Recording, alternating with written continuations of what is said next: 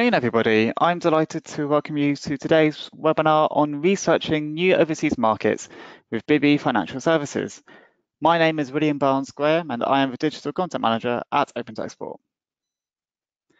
We are an online community helping small UK businesses get ready to sell overseas through our step-by-step articles and guides, regular webinars, our export action plan tool, and our quarterly competitions. You can find out about all of these on our website at www.open2export. Open to Export is powered by the Institute of Export and International Trade, the UK's only professional membership body for traders, offering a unique range of individual and business membership benefits, education and training catering for beginners through to master's degrees, and an always exciting and prestigious programme of events celebrating UK businesses exporting achievements. We will be running a live Q&A at the end of the session, and you can ask questions at any point during this webinar using the question box on the control panel to the right-hand side of your screen. We've got two great speakers today in Craig and Yvonne Wiedel-Anderson from Bibby, who I will allow to introduce themselves in more detail now. So over to you, Craig. Yes, good afternoon. My name's Craig Donnell. I'm the Managing Director for Bibby Financial Services. And we've got Yvonne, who will be speaking later, who's the Head of Operations for Bibby Financial Services. So without further ado, Will, I will be happy to talk about what we're going to go through today. So if we look at the first slide, we'll briefly talk about who we are in Bibby and what we actually do. We'll also share with you some of our research that we've been doing with SMEs across the world, which hopefully will help shape some of the decisions you make about going into new markets. We'll also look at research for going into new markets or existing markets. What do you plan for? How do you become successful? And we've got a checklist that we will run through with you. We'll also then look at the source of information. So what's actually out there for you? There is lots and lots of stuff out there, but sort of directing you in some of the key things to look at. And then finally, we're really happy to answer any questions that you may have at the end. So if I start with who we are in Bibby, we are the leading independent financial services partner in the UK. We've got a portfolio of products that we support our clients with, which are invoice finance, trade and export finance, construction, recruitment finance. We're asset lenders. We also provide bad debt protection. And really importantly as well, we offer foreign exchange services to our international clients, but actually all of our clients. We're a family-run business and we've been around for around 200 years. So, still very much the core of what we do is a family-run business. And I think that really helps us to empathise with local businesses. We lend in over 300 sectors, so there's no sector we actually don't look at. We would look at all sectors. We've got clients all over the world. We've got employees over the world, and we're based in Europe, North America, and Asia.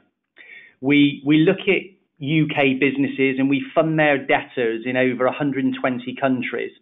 And as I said before, the sort of businesses we deal with, we range from startups to, restructured businesses to large multinational businesses. So we look at all types of business. I just wanted to touch on the next slide very, very briefly, what invoice finance is and what it actually does if you haven't come across it before. So invoice finance, what we do is we look at UK businesses that have got debtors overseas and we help finance those. So you would raise an invoice, we would have a copy of that invoice, and within 24 hours, we could pay up to 100% value of that invoice. So what that means is obviously you wouldn't have to wait sometimes 30, 60, and in trading internationally, sometimes 90 days to get your money. So you can get your money within 24 hours, which will probably help you pay staff or suppliers or take on new orders.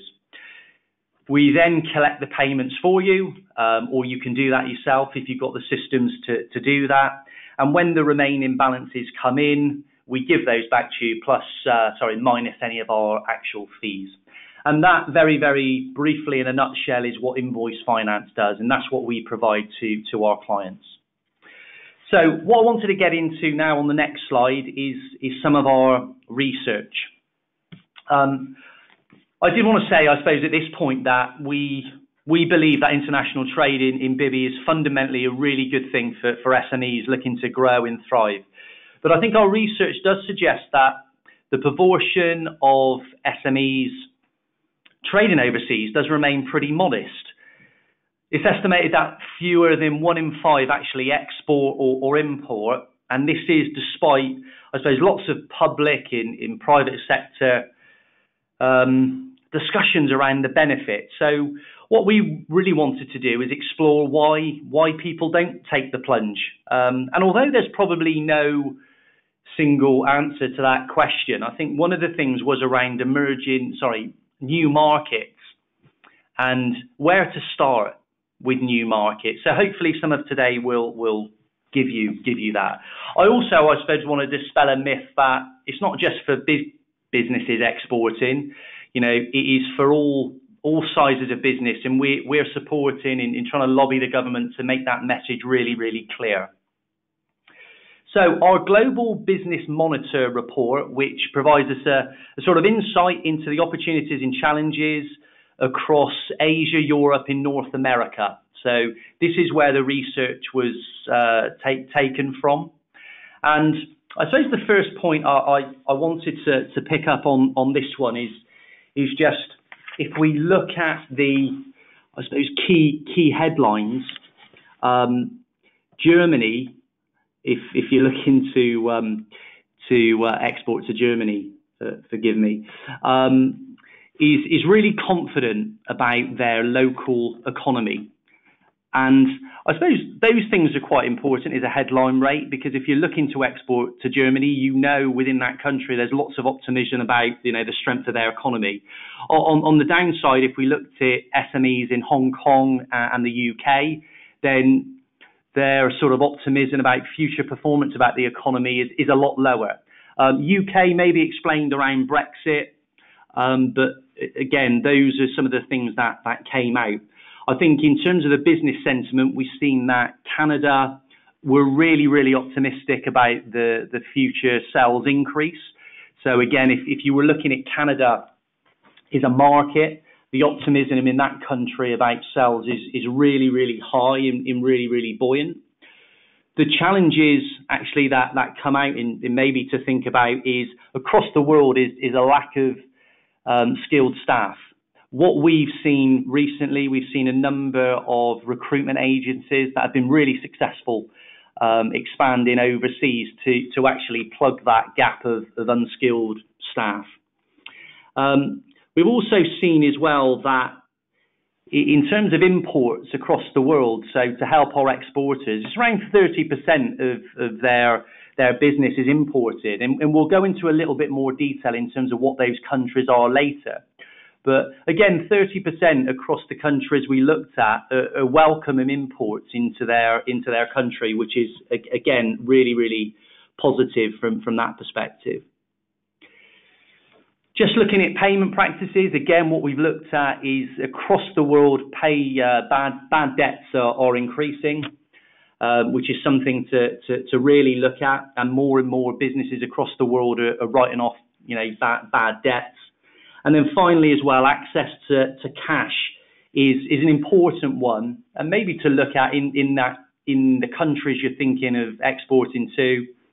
Is there cash available for businesses in that country to actually expand and utilize, the export services that are on offer? So that's just, I suppose, a little bit of high-level research. I want to go now into a little bit more detail, and forgive me because the slide, unless you've got great eyesight, you might not be able to see. So we can send this out to you if you wish later on. But if I take the sort of top left box, which is SME's perception of the domestic economy, what that tells us is in Germany, in Holland, they're the most confident about their respective economies, with Hong Kong and France the least likely to be positive about their sort of picture closer to home. So again, if you just look at that, if you were looking to be exporting into France or Hong Kong, that gives you a view of what their feeling is within their own economy and their countries. SMEs in the Netherlands, in France, were definitely the most likely to believe that their economies will improve, though. So again, that little bit of research there might give you an indication. And there's a number of countries in there which basically tells you whether they think that their perception is good or bad about their economy. So again, if you were thinking of any of those countries, you could see that. The next graph below is the same countries based upon their sort of sales expectation.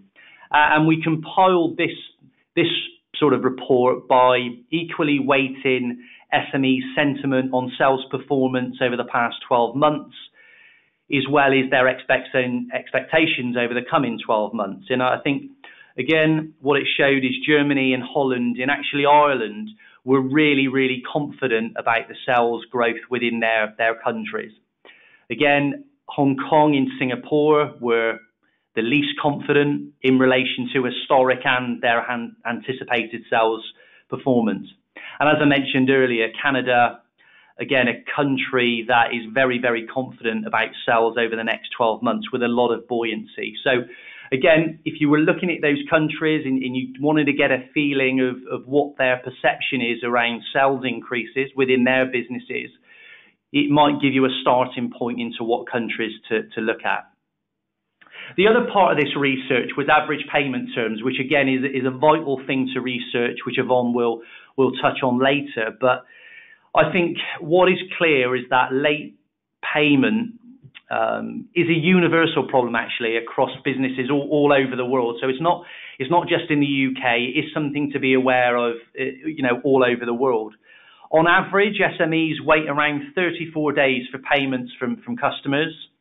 But there is a lot of differences in I think, cultural nuances do play a part. So whilst the USA, for argument's sake, they wait just 23.5 days on average, their counterparts in sort of France and Singapore wait almost twice as long as that, which is 45 days.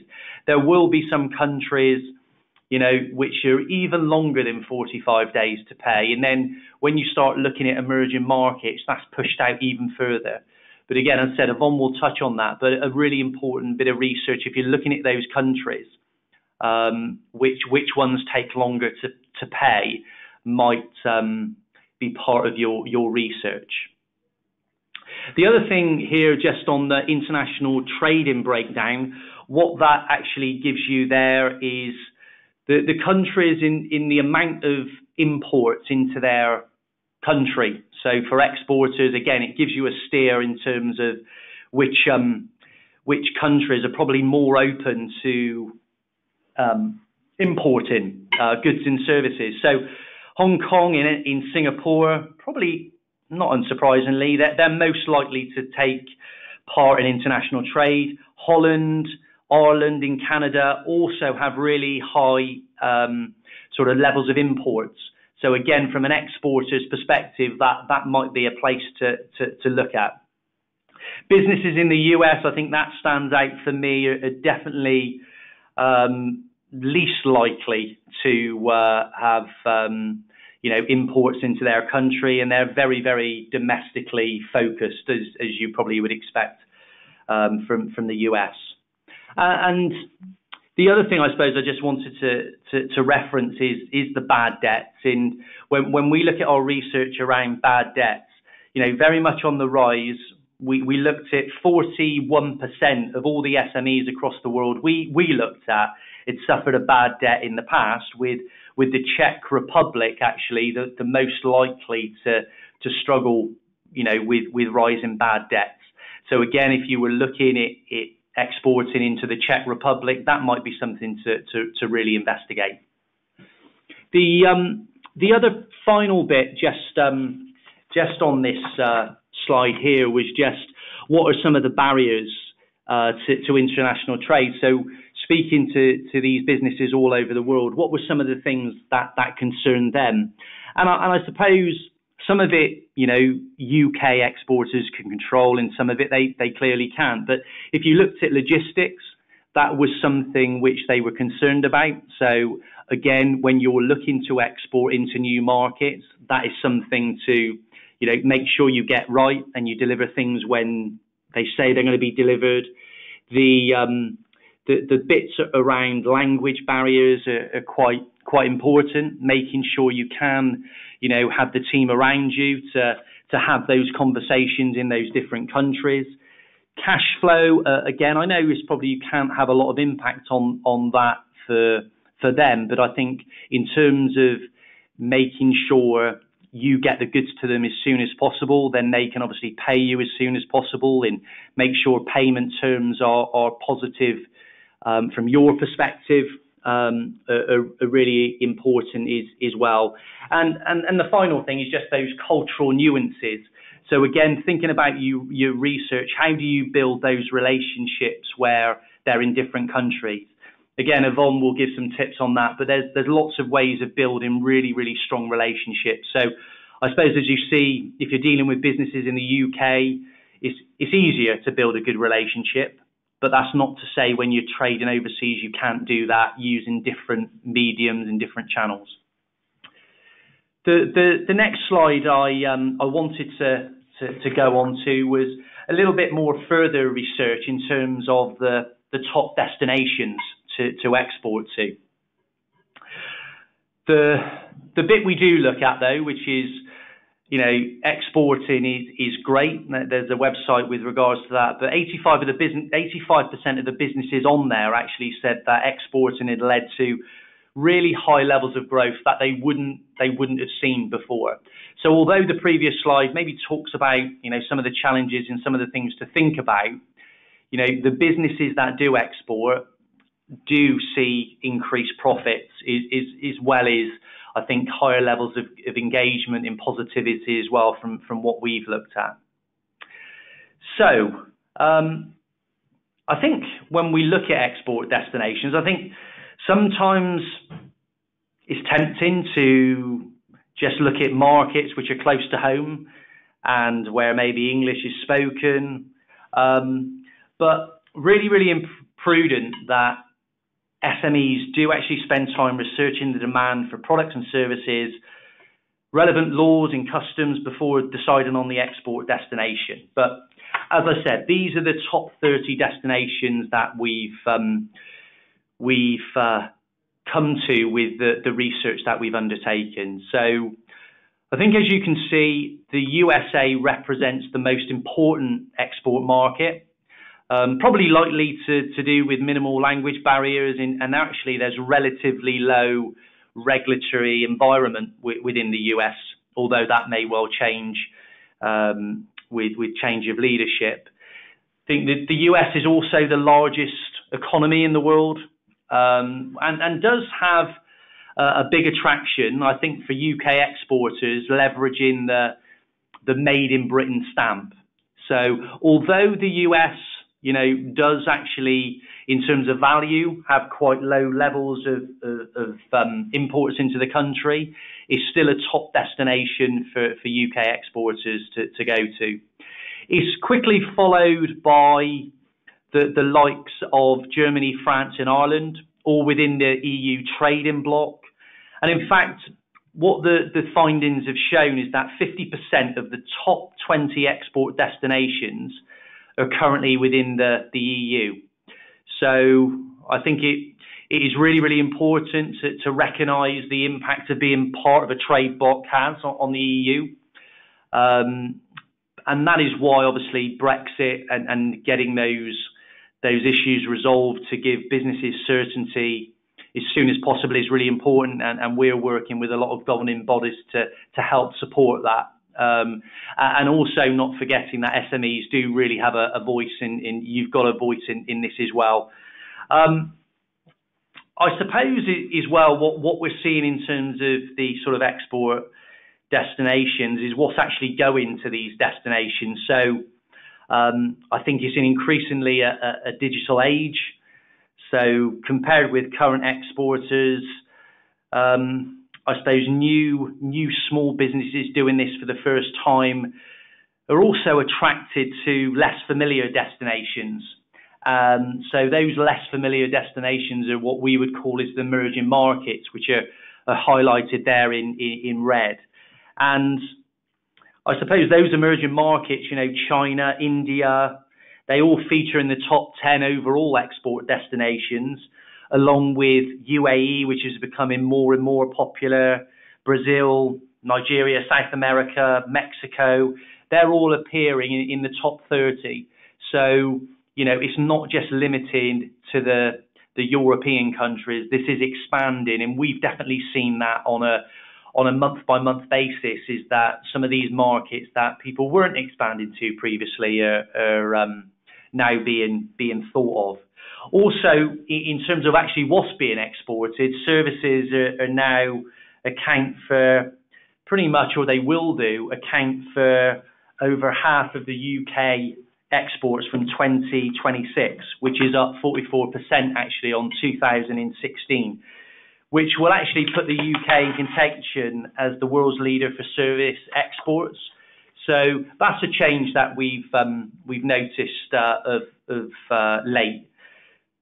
If I can finally, I suppose, leave you before I hand over to Yvonne, is what are people actually exporting? What have we seen into these top sort of export destinations? We've seen the likes of machinery, vehicles, mineral fuels in oil, gems, precious metals, pharmaceuticals. Those are really the top exports that we see. The fastest emerging sort of growing product areas being exported are things like watches in clocks, art in antiques, footwear, artificial flowers, more and more clothing actually, but also, as I said, services as well is very much on the increase in terms of what people have now started to export. So hopefully that gives you a little bit of a feel of our research. Looking at some of the countries we've researched might give you a feel of, a starting point is that country one that you want to deal with? And I'm now going to hand over to Yvonne, who's going to talk about things to look out for and things to check before you start to export and before you go into new markets. Thank you, Yvonne. Thanks, Craig. Well, looking down the list, it looks like quite a long list, but Craig has covered a lot of these already. First of all, you need to think about your markets and your strategy, and those two things almost go hand in hand.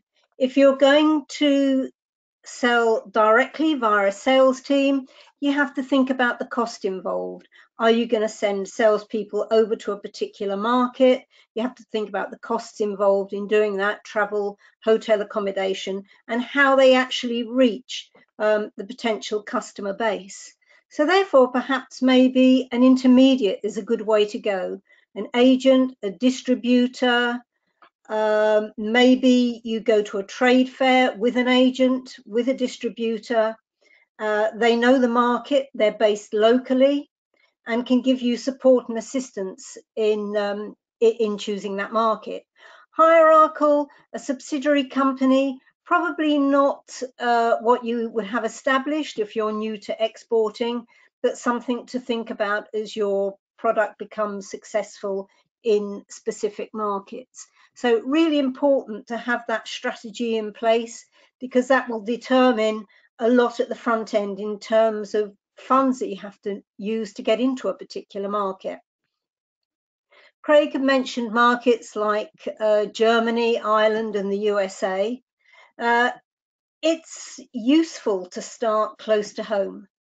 If you're looking at an environment such as Ireland, where their legal structure is fairly similar to ours, you may find that has advantages. Yet at the same time, it may well be that your product doesn't have the market that you might be looking for in Ireland or the EU. You may have to go further afield.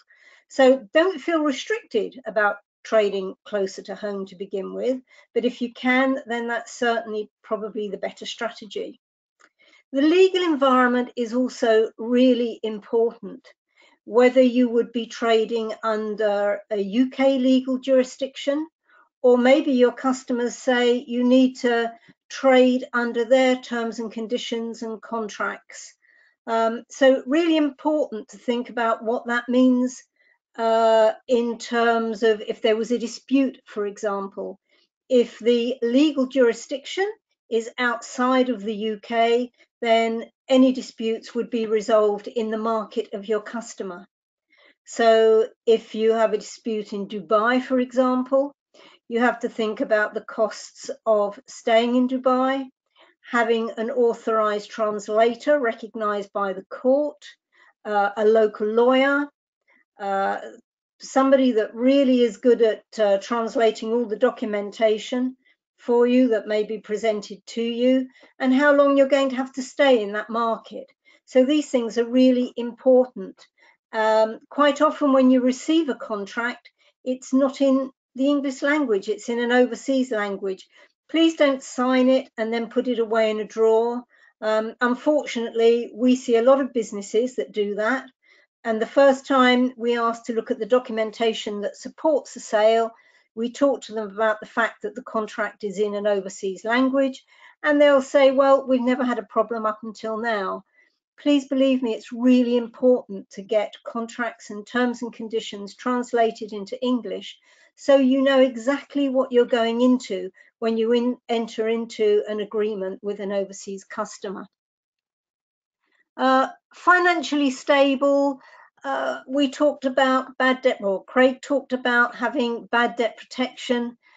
Really important that you know that your customer is in a position to pay you when the invoice is mature. You can have trade credit insurance out in the marketplace from well-known trade credit underwriters. There are Euler, Atradius, Cofas, QPE, and others. You can go direct, you can go via a broker. But we encourage our clients and the exporters that we talk to more and more in today's environment, global economic environment, to seek some kind of support, bad debt protection, or as you would call it, trade credit underwriting. The other advantage that trade credit insurance gives, it also gives political and economic risk as well as protracted default. And in certain markets, particularly the emerging markets, it's particularly advisable to have that additional cover. Contracts and legal jurisdictions, I mentioned those under legal environment. Yeah, and of course, local customs and procedures under legal environment will have an effect perhaps on your product, which might need adapting to meet local need. So if it's a product that you have, yeah, that's something you need to think about. Pricing, it's often the fact that you can get more for a product overseas than you can for your own home domestic market. But do make sure that when you're pricing a product for overseas, you take into consideration all the things that we're talking about here. So if you have to get contracts translated, if you have to adapt products for the cost of paying commission, perhaps to an agent or a distributor, to sending sales representatives overseas, all these things, all these costs have to be considered when you're pricing your product or your service. Think about competitive advantage and barriers to entry. You know, is there a USP on your product that you can sell when going into a market that you believe from your research will give you a competitive advantage over local suppliers or other international suppliers? And language capability, you know, that's the next one on the list. We as English, admittedly, we know we don't have the language capabilities of some of our overseas trading partners. Most companies will speak English, but it may well be that you need a good translation agent that can translate legal documents for you, that can help you with letters perhaps that you might need translating. You know, it's an old adage that usually at the front end, when you're making the sale, your customers speak English, although sometimes when you come to the collection process, they don't speak English.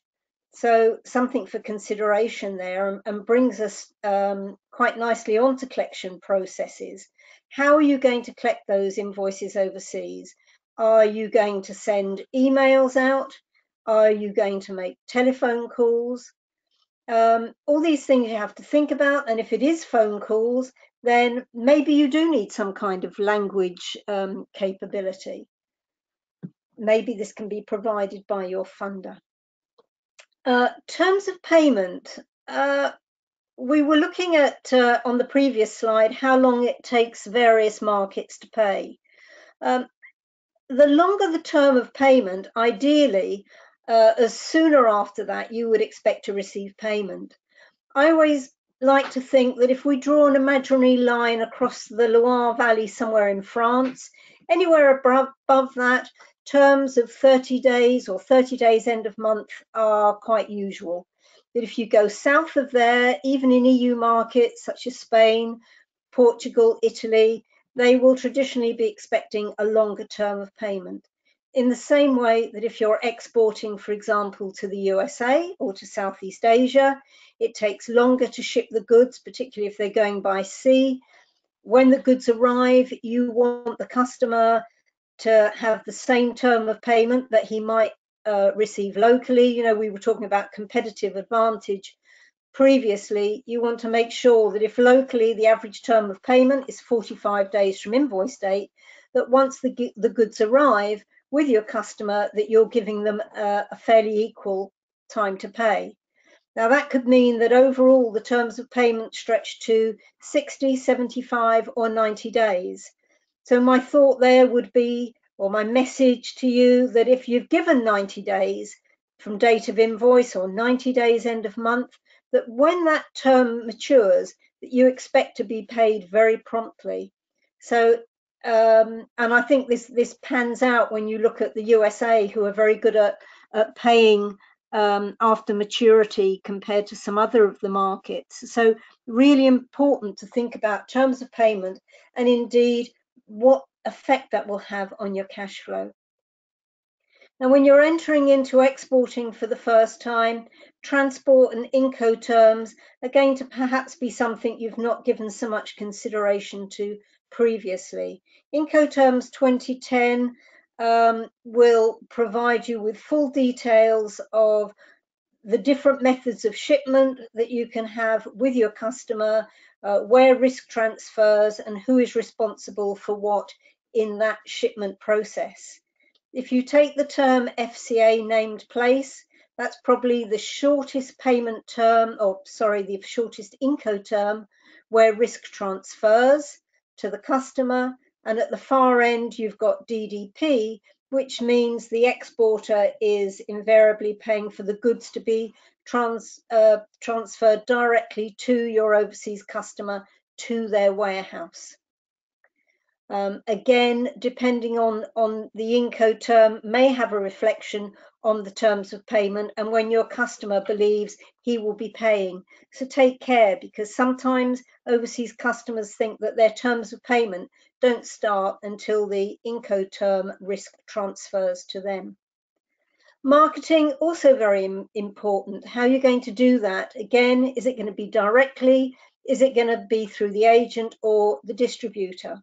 You know, if you're going to a trade fair, you'll need brochures. You might need to adapt your website to suit the overseas market. Maybe you have elements of your website translated into another language, perhaps the key languages such as German, French, maybe Spanish or Italian.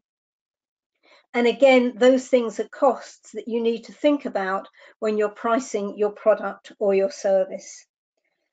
In terms of whether the product is legally exportable, I mentioned briefly previously, you may have a product that sells well in the UK, but perhaps, for example, if you're exporting it to Japan, there may be some local commercial requirements that suggest you need to adapt that product, that you need to put it in different packaging, that you need to make sure that the market you're exporting to requires you to have a label on the packaging in that local language. If there are instructions that go with the product, again, they will have to be translated into the language of the markets that you're exporting to. Currencies and foreign exchange. Now, previously Craig mentioned that concerns over currency losses are one of the biggest concerns that our clients and the exporters that we speak to tell us is their biggest concern. Again, to compete locally and have that local advantage, you are probably going to have to invoice in a currency other than sterling. That may be euros, and outside of Europe, most likely US dollars. So think about the currency that you're going to be invoicing in. Think about whether you might need forward exchange contracts. There are some good foreign exchange companies out in the marketplace that will service you, maybe sometimes a little bit more cheaply than your bank might. Bibby Financial Services, for example, they have an FX business which we run alongside our invoice finance facility. And we find that our clients think that that's a great advantage.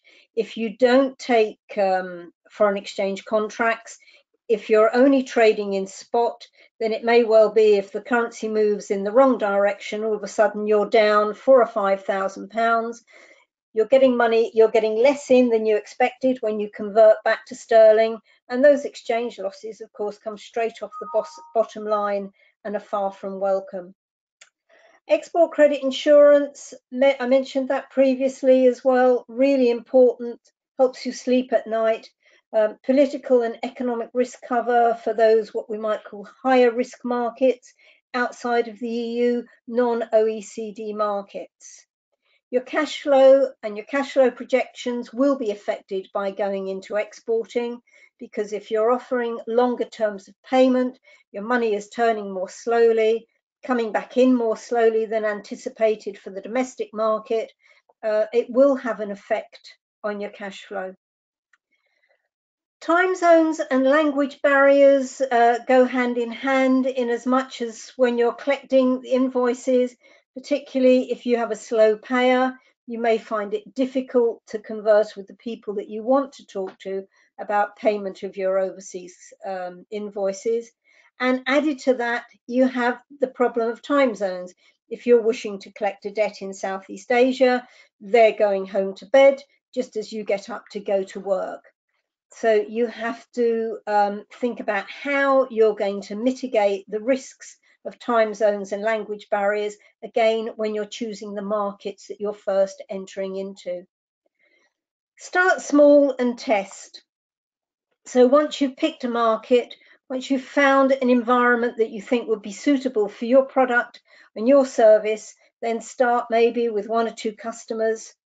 I can see, we know from our own clients that there is an idea that particularly if you have an agent or a distributor, that they will tell you they can bring on so many customers in a very short period of time.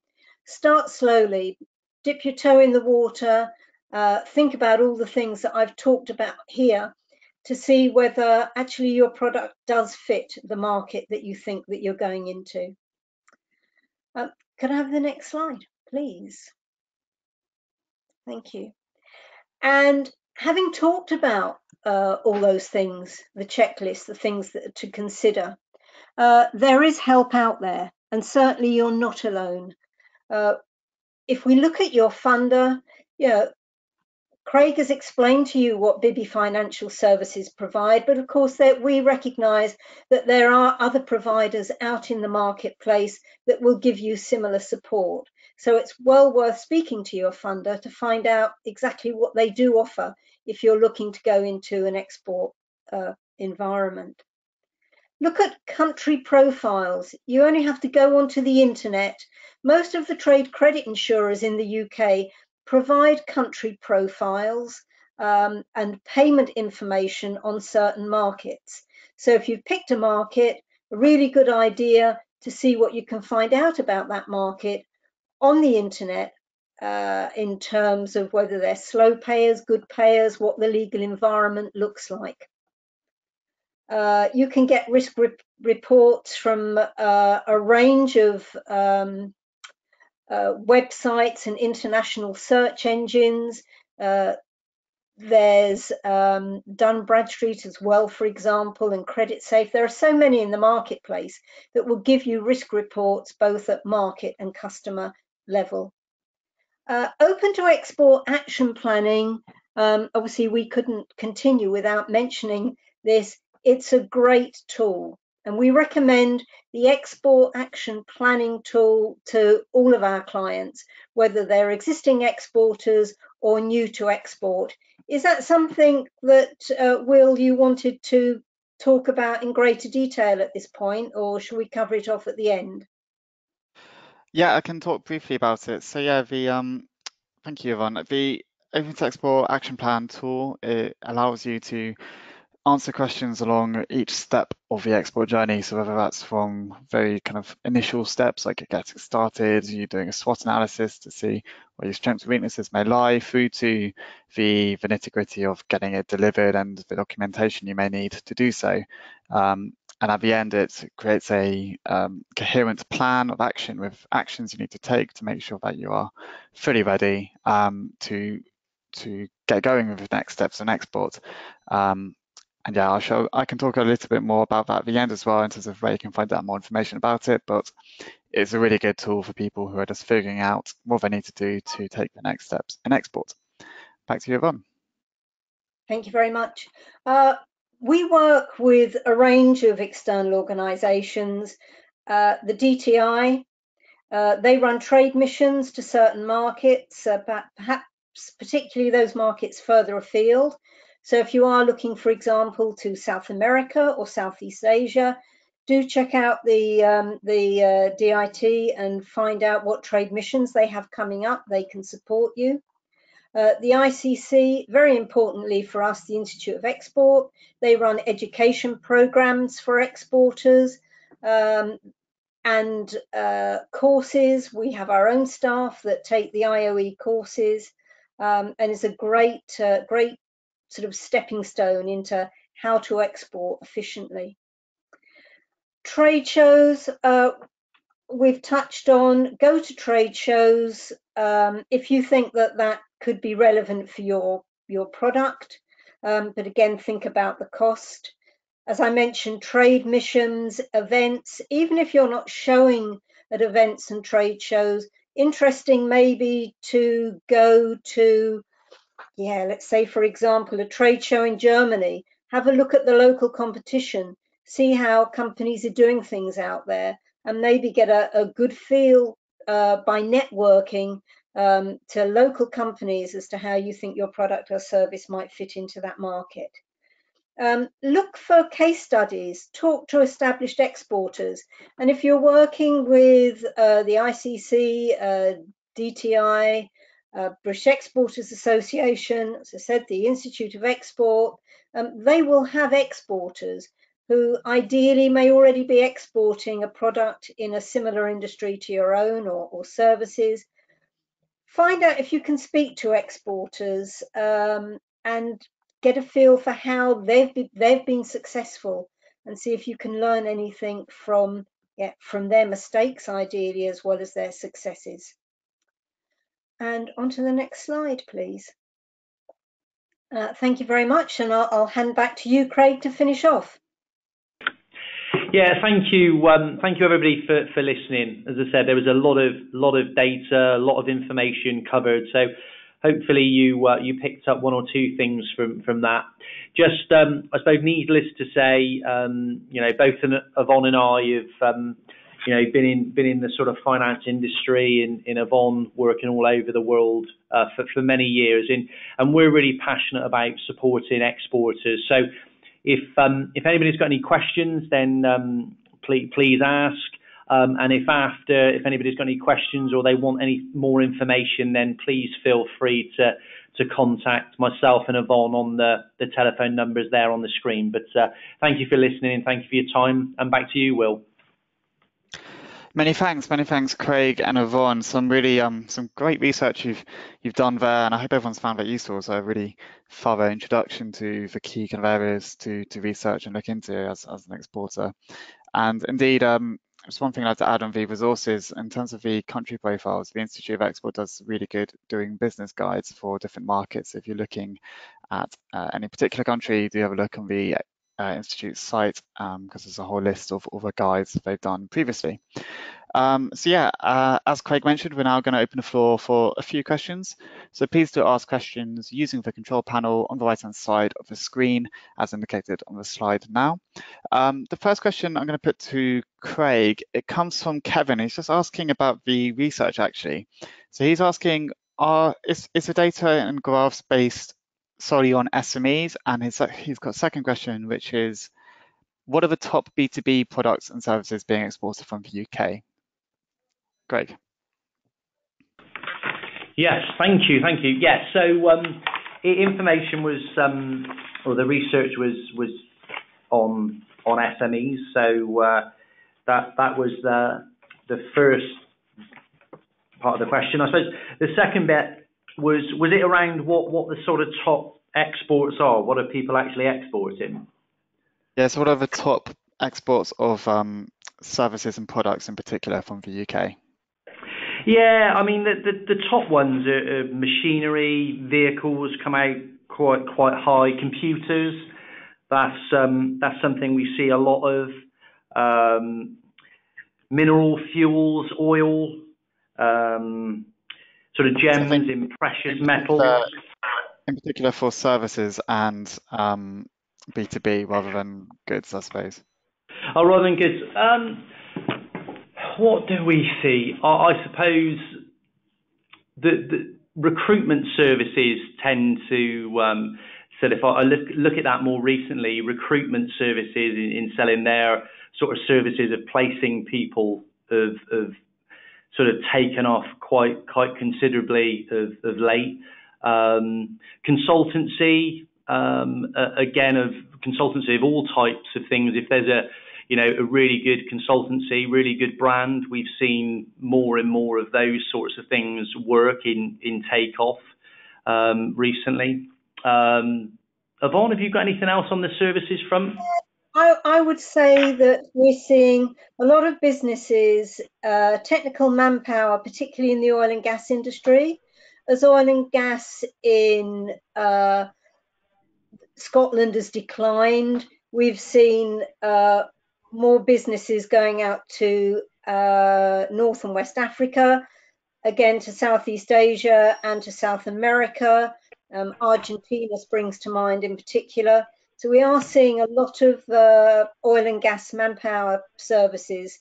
We have some great technical skills that haven't been put to use in recent years with the decline in the oil and gas industry in Scotland. And now our clients and those businesses are finding new avenues to go to in those markets. Very interesting. Cool. Thank you both. And a question we've had in from Eduardo, and he's asked about kind of what you anticipate happening in terms of UK exports to Latin American markets, both in the short and the long term. So I'm wondering what findings you've had in terms of Latin America. Yep, Yvonne. I think again it just goes back to what I was just mentioning. We don't see so much on the manufacturing side going out to South America, but certainly manpower. As I mentioned, Argentina in particular, this has become a fairly popular market for our clients, sometimes considered a slightly higher risk market. So we always make sure that there's trade credit insurance involved when we're supporting exporters going out to those markets.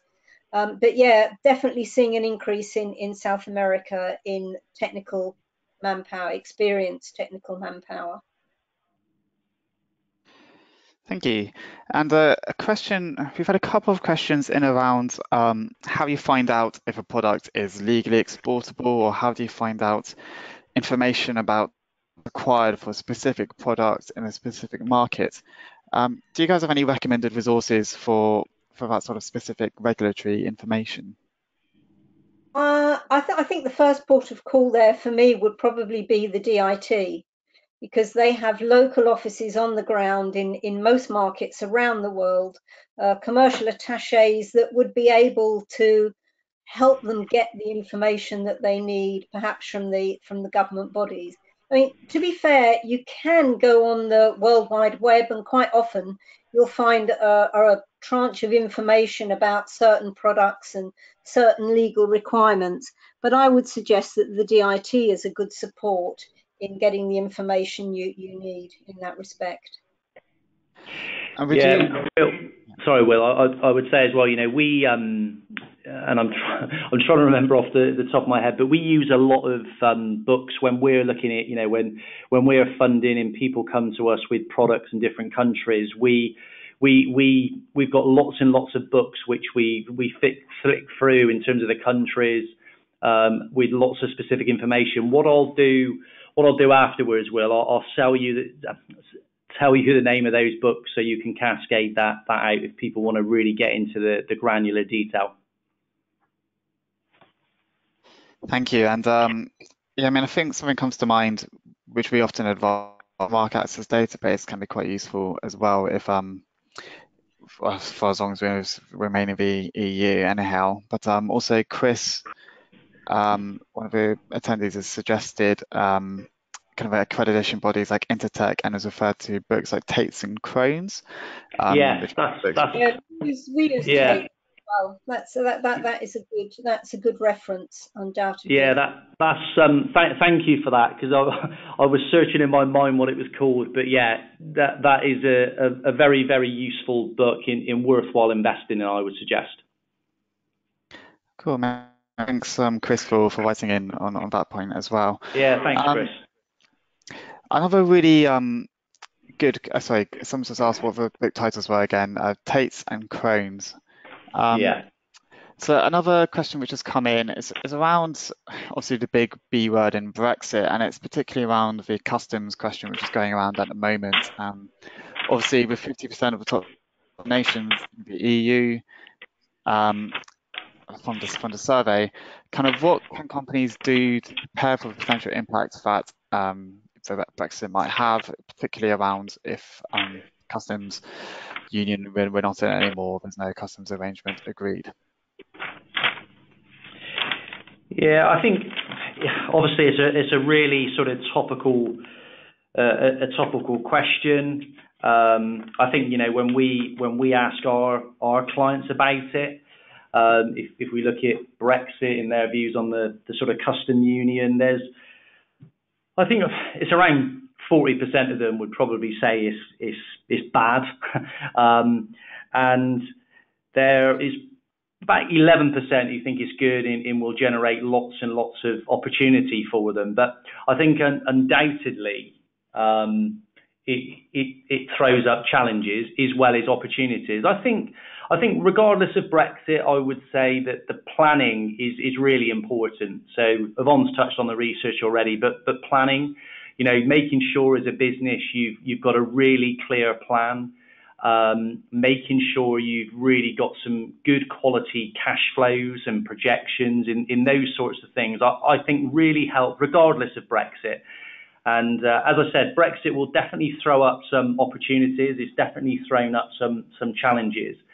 But planning around your business, making sure you've got good people around you, making sure you've got cash and funding, I think are critical. But I think those things, as I said, are regardless of whether we're talking about Brexit or not.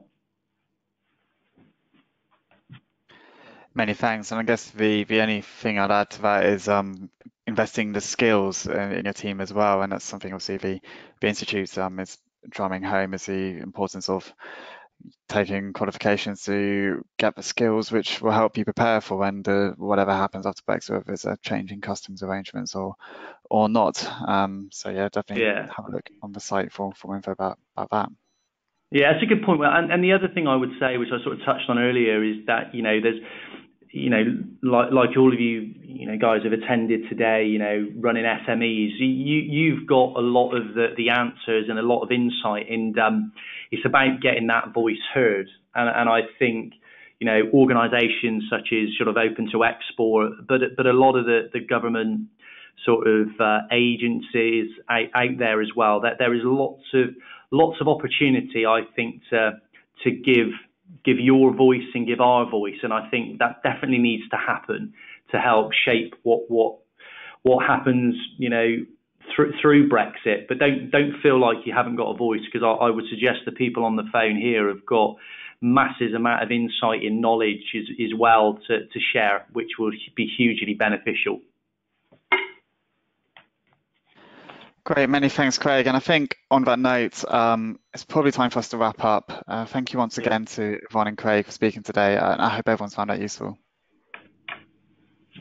Thank you all. Thanks for your time. Thank you very much. And yeah, just a quick note to say that any questions we didn't get around to, we can always take offline. Just a couple of things from the Institute to bring your eyes to. Our graduation ceremony in London is later this month, and that's coming up fast now. It's a great opportunity to meet some of the future stars of international trade and to network with senior figures and decision makers across the industry today, including the Secretary of State for International Trade, Dr. Liam Fox. Go to export.org.uk/events to find sign-up details for that. And perhaps next year it could be yourself or someone from your own business graduating with a qualification in international trade. Our qualifications are designed to give individuals and businesses the skills needed to export successfully and compliantly. And as just mentioned in the Q&A, there's obviously various reasons why that is important. So please do go to export.org.uk/qualifications for more information about that. Our next webinar sees us cover Japan as a market for the first time. Export to Japan will be giving practical tips and an overview of the challenges and opportunities of selling there, while previous Export Action Plan competition winners 436 will talk about their experiences selling into Japan as well. You can find out all about the webinars at opentoexport.com/webinars. And as mentioned earlier, please do have a look on the site for more information about the Export Action Plan tool, as there's a great tool for covering some of the research points which Yvonne and Craig mentioned earlier. As always, please do take our exit survey to let us know what you thought of today's webinar and to give us any suggestions for improvements or future topics. But for now, many thanks and goodbye.